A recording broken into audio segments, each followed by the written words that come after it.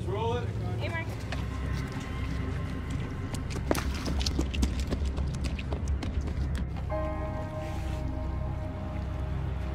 Horror films have been among my favorites, whether it be the late Nicholas Roeg's Don't Look Now, to William Friedkin's The Exorcist, of course, The Shining.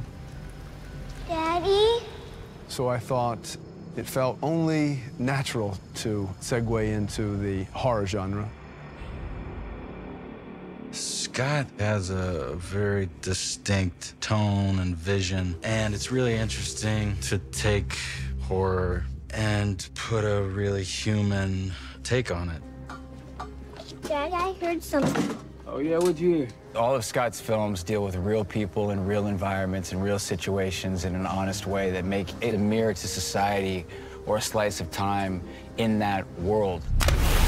He handles tension really beautifully, and he handles both the softer, more emotional side of humans and the more brutal side of humanity. He's not your responsibility. He has no one. He is my responsibility. When Scott approached me for this, horror and this genre is a new thing for both of us. And just after having a conversation with him and things he'd said that Guillermo had said, I just thought it'd be fun to live in their world. What they both have is they both bring artistry to it. And you're gonna walk very slowly, very scared. Remember, there's a monster lurking behind that door. As a filmmaker, how could I talk about what's happening in America today and draw those themes into the horror genre? Because I think the best horror films generally touch on societal concerns.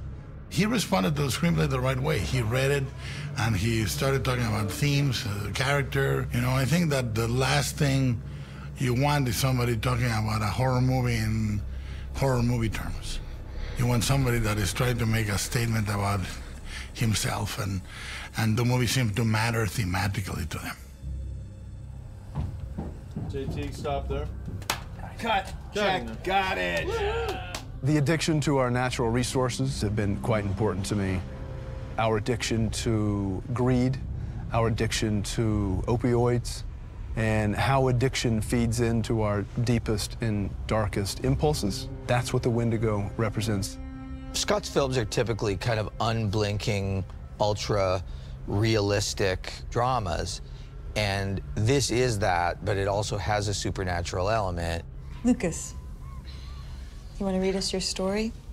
It's a balance where the more real the movie feels, the more effect the supernatural has an effect on us. One day, Little Bear came home, and Big Bear and Baby Bear were different.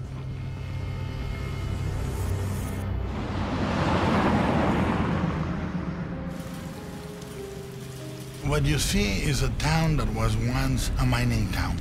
It was once prosperous, there was money, there was goodwill between neighbors, and now the mine is closed, there's addiction, there's poverty, I mean, all these things that are transformative.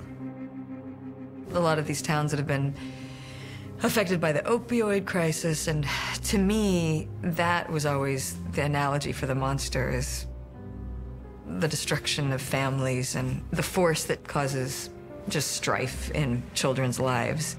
That is a cry for help. Take it from someone who can diagnose abuse. People are dying every day, and lives are being destroyed and ruined, and households shattered with drug addiction, and it's something we need to look at. It is like a Russian nesting doll of pain and abandonment and exploitation and abuse. It is the right type of horror movie that talks about things that are real through things that are not. This is what was in the mine. You know, we use the Wendigo myth essentially as a metaphor for what's going on today. So there's the human side of it, but there's also the Earth is angry at what is happening to the Earth. Fires are burning, and places are flooding, and tsunamis are coming, and all those other things. This is a monster with antlers who kind of represents all of that. That is the myth coming down on us. The Wendigo really represents a vindication of nature and a sense of peril at our own risk, whether that be the depletion of our natural resources, whether that be addiction to opioids or methamphetamine that unfortunately is ravaging our nation. So it really is, the Wendigo is about us.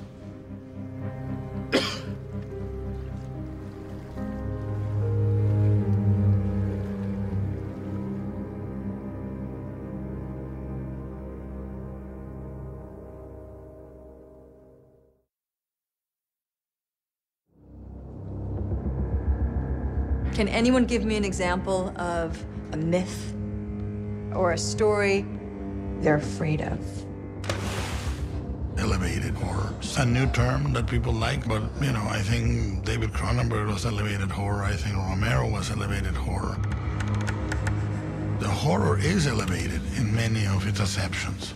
We just happen to be in an era in which filmmaking in the genre is taken as an artistic endeavor. I've been doing it all my life since Kronos. Kronos was conceived like that, Devil's Backbone, Pan's Labyrinth. And I take things that are very common to the genre and I try to execute them in a different way. And I think right now there is an independent spirit, almost like an indie film spirit, that has embraced horror not just as a stepping stone towards bigger productions, but as really solid artistic statements about who we are as individuals or as a nation or as a world. Big Bear got sick, and his insides turned black. In horror, you use elements that are very much fanciful or poetic or almost fairy tale-like. Horror and fairy tales are one single tree trunk, two different branches. You know, but essentially, Hansel and Gretel is a horror tale. Two kids left in the woods are found by a witch that wants to eat their flesh. That's not exactly, you know, soothing. Lucas? The beauty of a Wendigo or a myth like that is that it can be found in many, many cultures. Different names, they represent different things, they have different specificity, but there's always an elemental spirit that is a guardian of the woods or the representation of human emotion or human spoilage. This is a myth you're talking about. Our ancestral spirits never died. They were here long before we were, and they'll be here long after we are gone. But now they're angry. The importance of myth is that it represents something larger than us, larger than our human pettiness. It is a metaphor made flesh, and it's truly a powerful connection between what we do to nature, what we do to each other, and if we can make it incarnate into this creature, is extremely important to be able to bring it in like a fable. Daddy?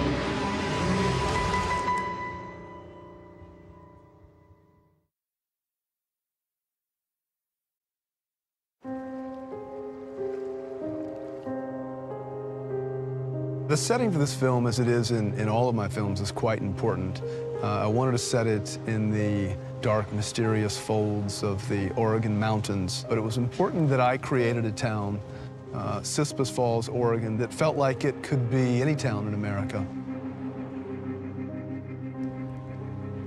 It's this northwestern, rundown town that I don't know that it was ever hugely prosperous, but it certainly isn't now. I barely recognize this place anymore. Well, a lot can change in 20 years. What we discussed coming into the film is sort of the state of America, especially small town America. You know, like mining towns, for instance. We basically tried to keep the overall look of the town very earth tones, desperate and dark, sort of clinging to life, really. Scott fought very hard to make the movie moody. He wanted the fog and the trees, and he said, well, I want the atmosphere, I want the real places. It was important for me to shine a light on small towns. Having grown up in small town Virginia, that's important to me. And also to really understand the familial bond in the film, because our protagonist was raised in this small town for the first 18 years of her life.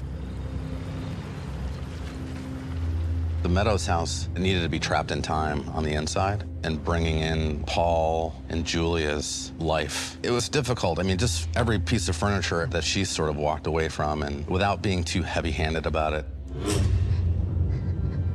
It was the first big set that we handed off, and it sort of set the tone for the rest of the film.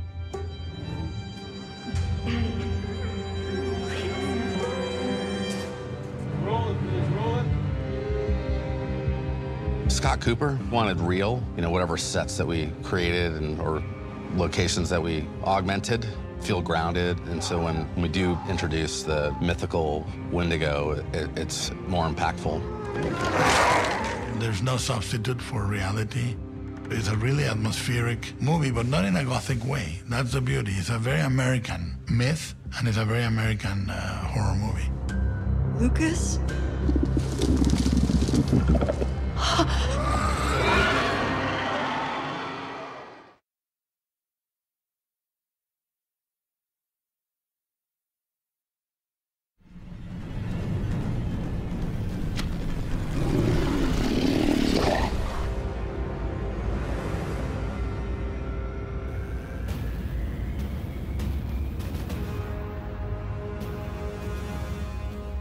One of the main reasons that I decided to do this film is because of Guillermo del Toro. Guillermo is a master of creating creatures.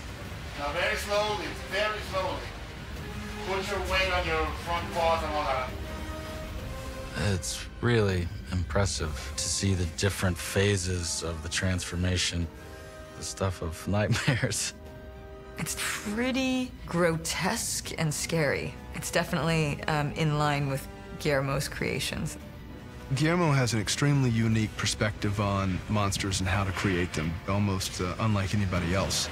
There's some sculptural detail here that is just fabulous. He really has almost like this childlike exuberance in creating these particular creatures, because he has such a encyclopedic knowledge about almost every creature that's ever been made that he wants to feel wholly unique to this project and what it represents on a metaphorical level. And no detail is too small. I worked with Guy Davis and Scott into finding the design for the Wendigo. One of the great figures of representation of a king of a forest is the antlers, is the crown of antlers on a stag. And Guy and I tried to find a symmetry that was almost like ornamental on the antler design. I suggested that we erase the eyes to make it blind, because it's like blind rage or it's inhuman. And if you give it the teeth of the skull, it seems to be just hungry. We spent a long time drawing it and a long time sculpting it, and it was so gorgeous. And I think Shane and Legacy did a fantastic execution of that. The main task for us at Legacy was to create the physical being itself of the Wendigo. We've never done a Wendigo creature. We've never done this mythology. We've done mermaids, we've done, werewolves, but I think a Native American spirit creature, it was fun. Let's mock it up and show you. Yeah. Can you have like a before and after so I can see this and then... We must have given Shane and the guys at Legacy pages and pages of notes and continued to evolve over the course of many, many months so that it felt unlike anything you'd seen in film, yet was representative of everything we were trying to say in this particular film. Good. Let's get quiet, please. This Wendigo that you see behind me is a part of an ancestral spirit that has lived inside the core of the earth for hundreds of years. In terms of how Guillermo and I have designed this particular god, it really isn't a monster because it represents a vindication of nature, but a particular god that has been reawakened. It's 8 feet tall. The conundrum is it has to be as lightweight as possible because There's a man inside of it, but if it's too light, it just falls apart. They tried to make it as lightweight as possible, but then the arms go on, and then the legs go on, the chest cavity, and then the headpiece that go on, like the shoulder pads on my shoulders. It's roughly around 55 pounds. It's very sophisticated animatronic. It's telemetry-driven head and neck. It's one of the most advanced robotic servo creatures we've done in a long time. Burn! When we turn and look to make a move, it'll be like, and turn. I have to know that head's turning, I can hear the servos going, and then I turn. The forearm and the fingers are like almost 3 feet long, so I have to puppeteer those through the suit. We're gonna have certain shots in the movie where parts of the body are digital and parts of the body are the suit performer. I mean, if you blend a puppet with a digital performance, the audience can decide which technique is being used, therefore their brain accepts that it may be real, or at least an operatic character that they can find some awe. Lucas? We have this devastatingly scary but kind of beautiful creature, but he's huge, first of all. And it's so interesting to actually work with a moving creature and not just have to imagine all of it. The Wendigo, it's a mythological creature, but it's kind of like a god. It doesn't necessarily have fear that much of anything else, so it moves like a god. It takes its time. There is a very tall, thin man in a suit, partially. And then there are many people working its claws and its hands and its neck and its jaw and its tongue. And I do sort of fight it.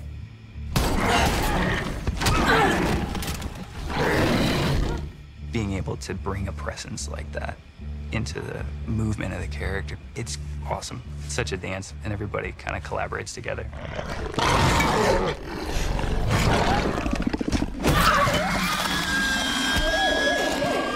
And cut.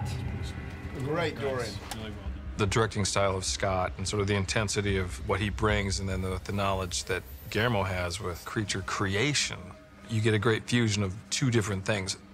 It's Guillermo's passion and enthusiasm and that vast experience and knowledge in creating creatures that I think made this as good as it is.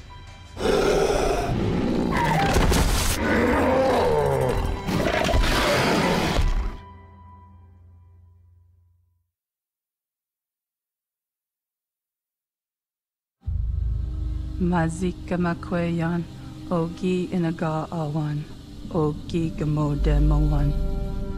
Myth is a very important part of Antlers because we really unearth the Native American mythology of the Wendigo, which is quite important in Algonquin culture. The Anishinaabe term for Wendigo literally means greed.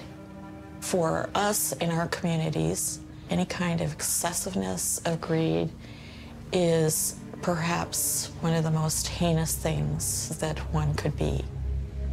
Scott and I have had long conversations about the Wendigo is an allegory where there's a spirit or a power or a force that comes to reconcile what the people are doing incorrectly. The Wendigo translates to a diabolical wickedness that devours mankind. It's not only destroying the earth, but abuse. Whether it happens in a family, it happens to a country, it happens to the environment. All this rage, all this abuse incarnates. It's like an invocation for this creature, which is the Wendigo. Our images of the Wendigo, it didn't become just these forms of overlaid allegories. It actually started becoming very, very real. The Wendigo myth was born out of this notion that when the Europeans and the English settled, that they cannibalized all of the resources that Native Americans subsisted upon, leaving the Native Americans essentially to starve. That ties into all sorts of threads, in terms of climate change. These are allegories where we would tell stories in an effort to survive, in an effort to teach, And that was across all cultures, not just native culture. A cautionary tale to the indigenous people who believe in it. Native American and indigenous causes have been quite important to me because you realize that the historical traumas that they have dealt with for centuries is continuing to this day. The Wendigo has a message to bring, and the message is the Earth has been here for millions of years, and we won't destroy the Earth, but she'll destroy us. The Wendigo represents all of us and our deepest and darkest impulses. And I think a film like this hopefully will allow people to see not only a part of themselves in this, but what we can do going forward.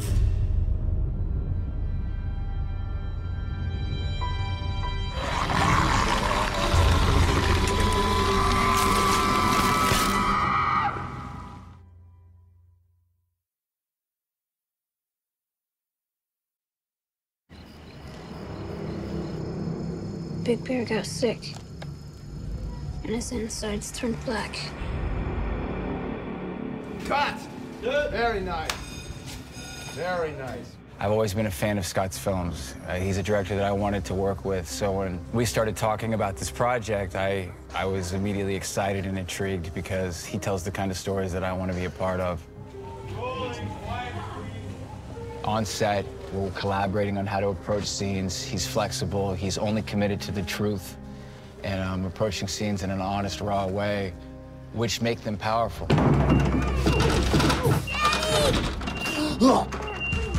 We find Frank in a situation that a lot of individuals find themselves in today's society. People that are at their wits' end, caught up in the opioid crisis, and it's a very serious problem. No. When I got the role, I weighed 209 pounds. I was at 134 this week. I can honestly say I've never worked harder and longer to physically prepare for something because I knew who I was working with. I knew the story we were telling. I had a vision for it, and I was completely supported by Scott and working with people. And it was a 4-month journey. It's what needed to happen. Daddy's very sick. You lock that fucking door. No matter what I do, you don't open that door. Frank has so many stages. When we first meet his character, we did a lot of breakdown to his skin, a little bit of sort of meth scarring. And again, his hair and his wigs help create his character and his clothes. And he's lost a lot of weight during the filming or to prepare for this character. So he really wants to be, you know, gaunt and weak. And he's very committed to the process. You got to realize everybody's sacrificing something. You know, we're all putting a little bit of our blood, sweat, and tears into this thing to honor this story, to honor the imagination of Guillermo del Toro and what he brings to cinema, to step into the shoes of somebody who's going to be one of his monsters. His monsters are normally fully formed. This was the birth. You get to see where this creature, this monster started from. It is what you live for as an artist. Especially if you're going to do a horror film as an actor, this is the one. It's been a long road for me preparing for this, and it's something that I'll get to walk away from knowing I gave it everything I had. And I worked with the best, and the movie's gonna be damn good. And I know that people are really, really gonna have a fun time watching this, and it's gonna stand the test of time. Big Bear has become more angrier and meaner. But they had each other.